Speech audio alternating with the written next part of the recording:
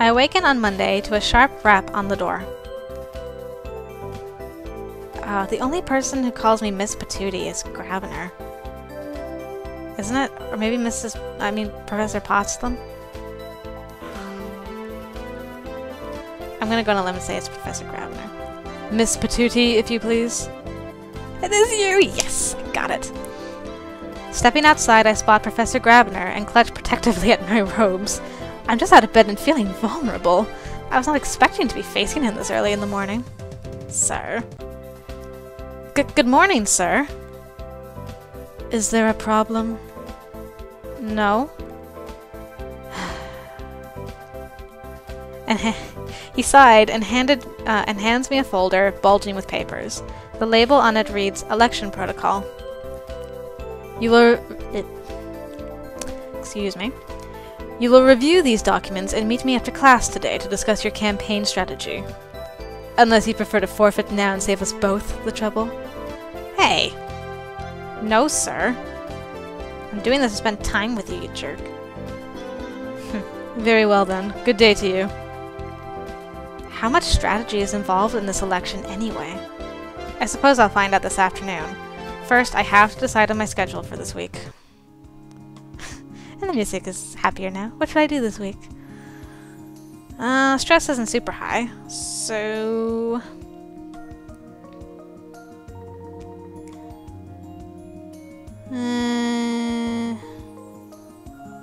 maybe I'll study and do red, green, black, and white again? Or something? Yes, let's do it. Woohoo! Smarter! Oh right, it's today. I arrive in the empty conference room and take a seat, spreading out the folder's worth of papers in front of me. The elections are held on Friday afternoon. Before then, I have to decide on a campaign slogan, do promotions, and write a speech to convince people to vote for me. That's not much time. I'm still not entirely sure what the class treasurer does. Usually that means organizing fundraisers, but I haven't heard about any of those here yet. Anyway, most fundraiser money comes from parents, but since this is a boarding school, our parents aren't here to get money from. Maybe that's the point. Maybe as the treasurer I'm supposed to think of some creative ways to get around the problems with raising money for a tiny school that's kind of isolated. Oh, someone's coming. I wonder who that could be. Professor Grabiner enters the room. Would it be too much to hope that you've already made your decisions?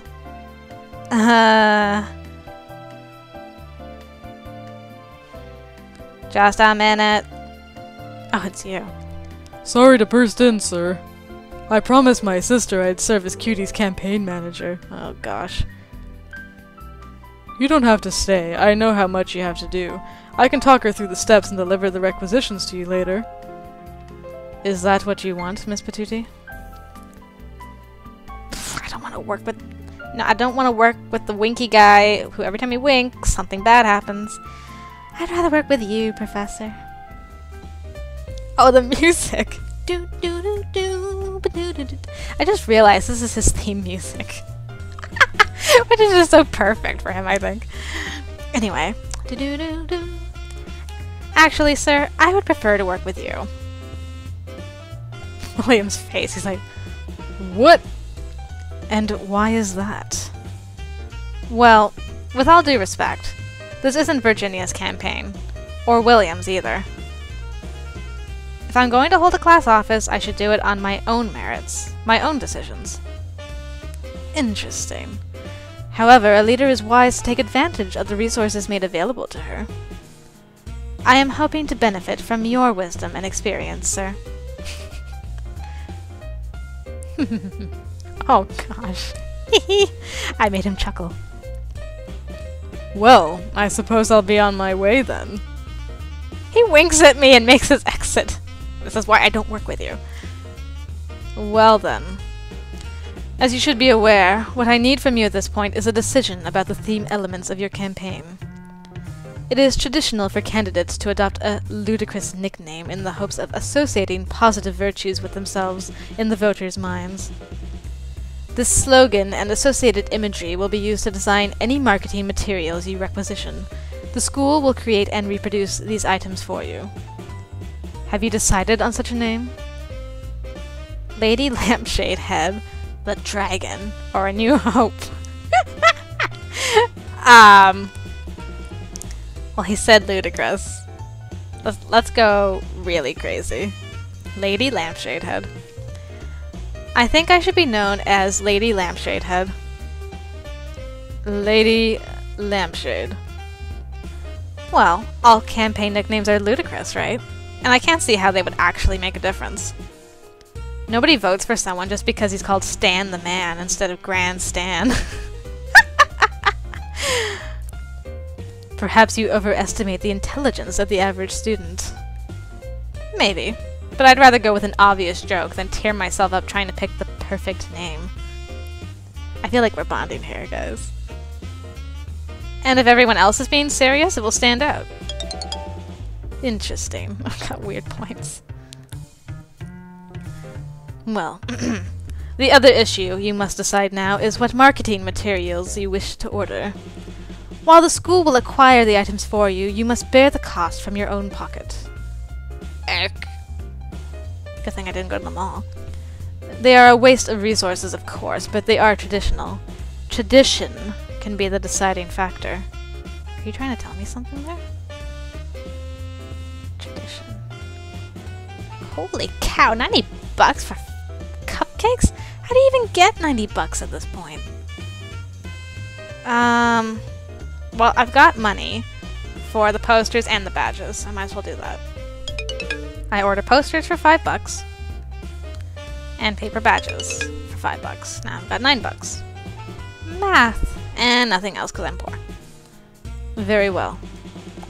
The supplies will be delivered to your room in the morning. Good day, Miss Patootie. Gave me a smile. Things are going so well. First thing in the morning, the campaign materials arrive. I have a stack of 6 posters, each one saying, Lady Lampshade Head for Treasurer, vote for Cutie Patootie. We'll need to find some places around campus to tape these up. I have a collection of green paper lampshades, each with Cutie Patootie for Treasurer on them in gold ink, and straight pins for fastening them to robes.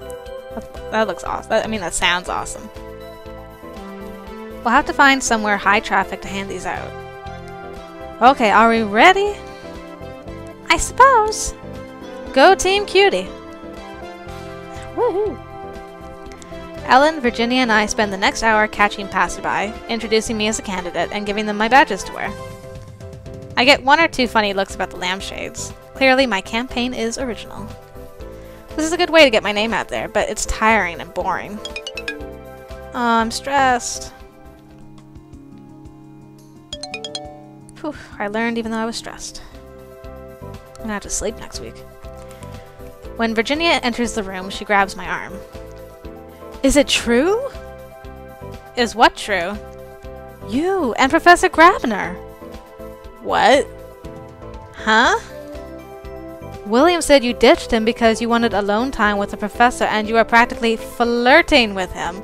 Oh gosh, I'm even more obvious in the computer world than I am in the real life. That's not what happened.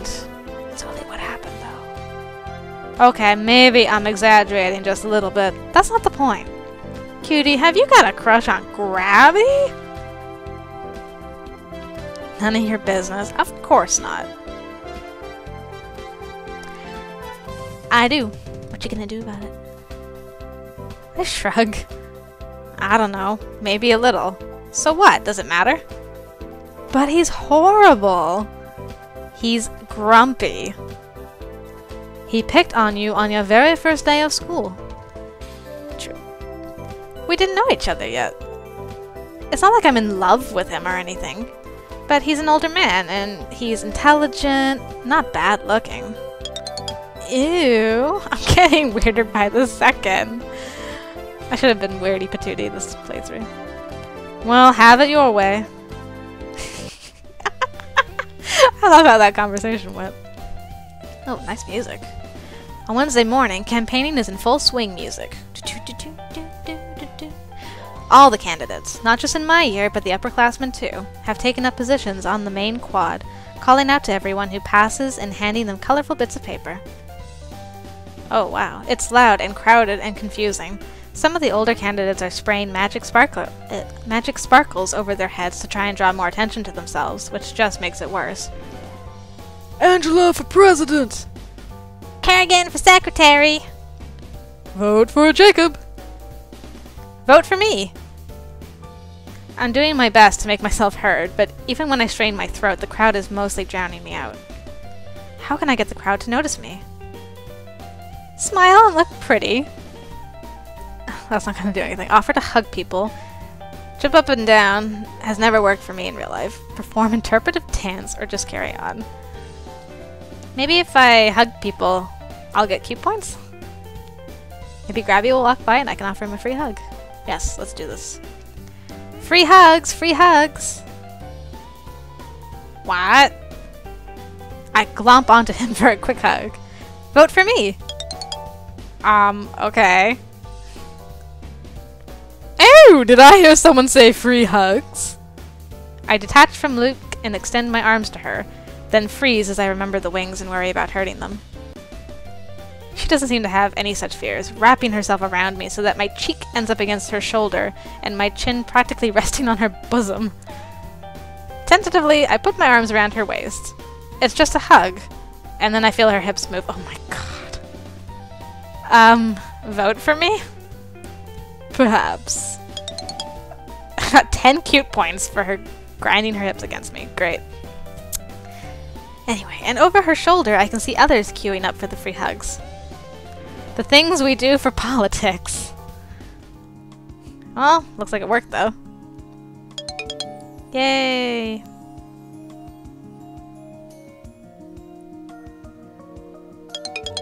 Woo! 3. Nice. Oh, I got a spell in a different school of magic. Inspection. Cost 1 mana. Detects weak points and hidden details within one target object.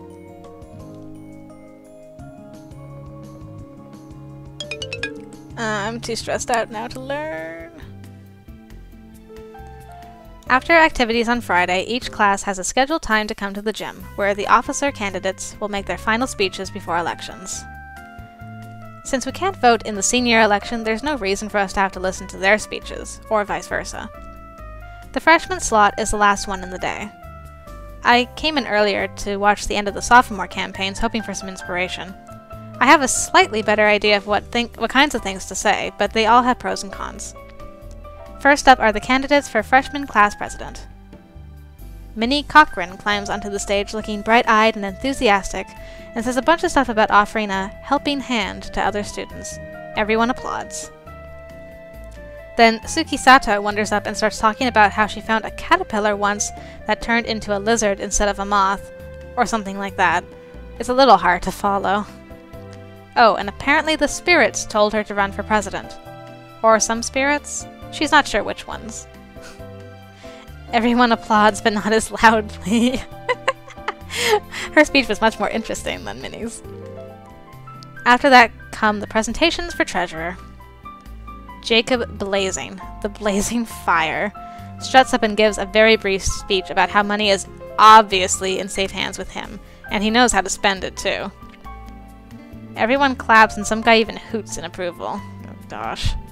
No wonder Virginia doesn't like you. Then it's my turn. Hi, my name is Cutie Patootie, and I'm running for class treasurer. In managing money, I will increase accountability or reduce waste. I'll reduce waste. I will reduce waste by eliminating unnecessary red tape and record keeping so that we can focus our funds on what's important. It will be my job to manage class fundraising events. I will... Wait, having a flashback moment. They are a waste of resources, of course, but they are traditional. Tradition can be the deciding factor. Grabby said tradition could be the deciding factor. So existing events would be keeping with tradition instead of making up new stuff. I hope this is what he was trying to subtly tell me. Yes, I will work hard to promote our traditional events so that they will be more successful than ever. The most important thing that I bring to the table as treasurer is... Well, my math skills are pretty off the charts. My excellent bookkeeping skills. Thank you for your attention, and please vote for Lady Lampshade Head. Everyone applauds. At last, it's time for the actual voting. Oh, I'm so nervous. What if I don't make it? I should have saved before this. Everyone lines up single file in the hallway leading to one of the classrooms. One at a time, we go inside to cast our votes. Each student is given a pencil and 2 pieces of paper containing the list of names for each office.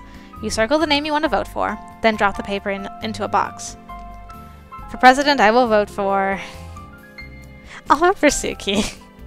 She was interesting. For treasurer, I will vote for myself, duh.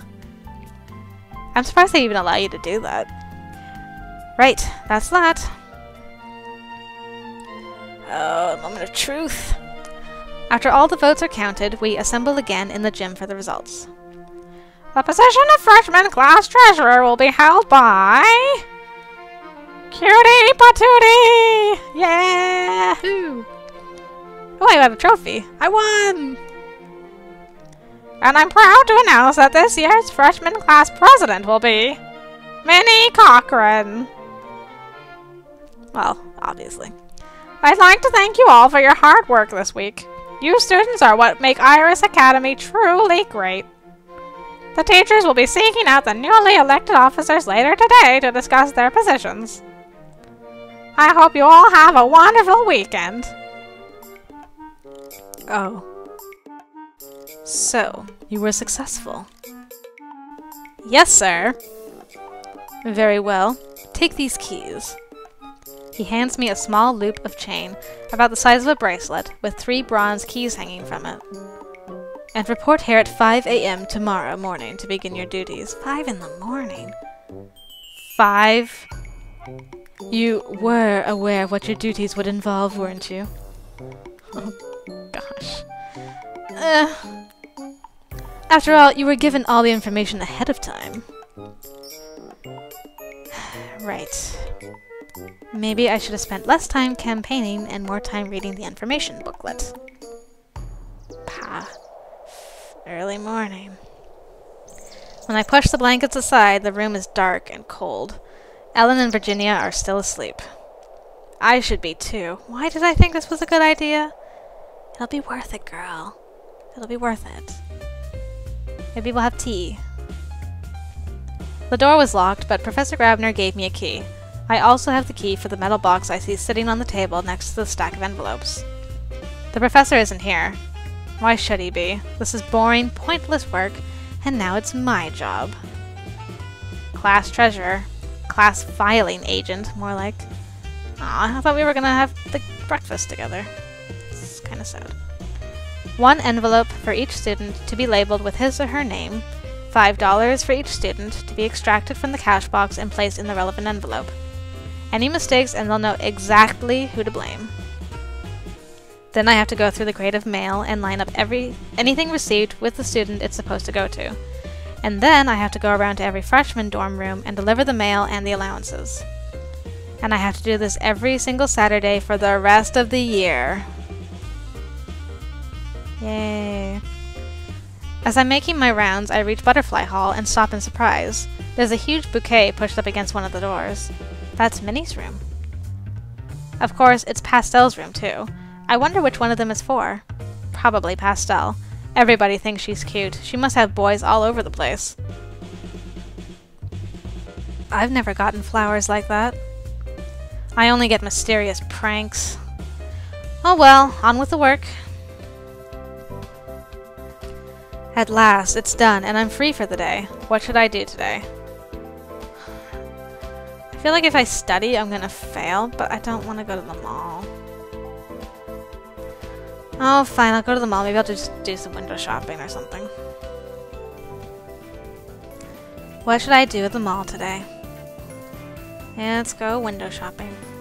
I wander in and out of various stores. It's not a very big mall, but there are books, clothes, music, and toys, so I keep myself entertained for a few hours. Oh, that actually did work. Stress decreased by 3. Oh, not done yet. It's Sunday, and the sports club is having a meeting. Or rather, a game. Virginia's got the ball and is dribbling it across the floor towards Ellen at the goal. Kyo cuts in to try and steal, but Virginia sidesteps. A twist, a lunge, a swift kick, and the ball flies through the air. Oh. I've never actually done his voice. What are you guys doing? Nobody pays any attention to him until after Ellen has successfully blocked the goal. This is a sports club meeting. What are you doing here? Maybe I want to play. I'm a fit guy, right? Fine, whatever. Alright. He closes his eyes briefly and a wave of green magic sweeps over him.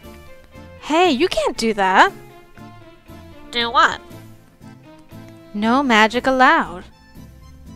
What are you talking about? We're wizards. This is real sports, not bounders. Oh, God. Kyo. He's got the coffee eyes. What's going on? This one says you guys are refusing to use magic. What's the point of that? This one? Oh, she looks so angry. Well, that's how we've been doing it in sports club. That's just wrong. It's unnatural. You're letting your talents go to waste. Come on, it'll be fun. You want to show off your skills, don't you? Who's for flying basketball? No, there is no magic allowed in sports club. Maybe we should take a vote on it. You're with me, right, Q? Yeah. Traitor? Cutie. No magic allowed. I don't think it's a good idea. We're only freshmen, but we've got players from all 4 years, and we all know completely different spells. This is a good point. I couldn't play flying basketball. I can't fly. There, see? Without magic, it's just kiddie games. Why should we have to hold back from the best we can do? Yeah, we should be real. Real losers? Virginia? Because it's the rules. People without magic still have to hold back. You don't pick up the ball in soccer. You don't beat up the other team to stop them from reaching the goal. You do your best within the rules. That's good sportsmanship. Maybe we could have a special game sometime with spells allowed, but only certain spells, so it's fair. I guess. Ellen looks at Jacob. Do you still want to play? Call me when you play a real game. He leaves. Why are boys so rude? William isn't. Okay, boys except William. Come on, let's get back to the game. Whew, that was quite the week, guys. Let's check out our diaries. Campaign planning. I met with Professor Grabiner to decide on a theme for my election campaign and order supplies. Badges and handshakes. Ellen, Virginia, and I spent the morning distributing campaign materials and promoting me to potential voters. Prying Virginia. Virginia has gotten the idea that I might have a crush on Professor Grabiner. ... Campaign madness. The election is at a fever pitch today, with everyone trying to win by outshouting everyone else. What a mess. Election results. The elections were held today. Minnie Cochran is class president, and I am now treasurer. Delivery duty. As class treasurer, it's my job to deliver the mail and the allowances to all the freshmen on Saturday mornings.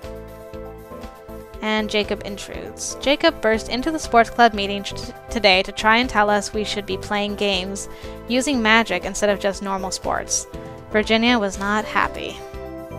No, she was definitely the opposite of happy.